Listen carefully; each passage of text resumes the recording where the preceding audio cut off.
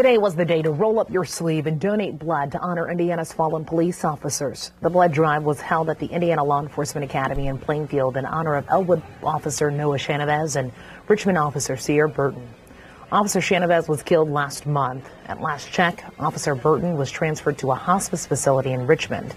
Organizers say today's blood drive was a way for them to honor those in law enforcement who have made the ultimate sacrifice.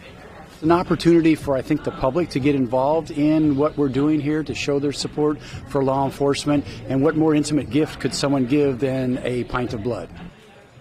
We haven't gotten word on final numbers for the drive, but organizers are hopeful to receive about 70 pints of blood.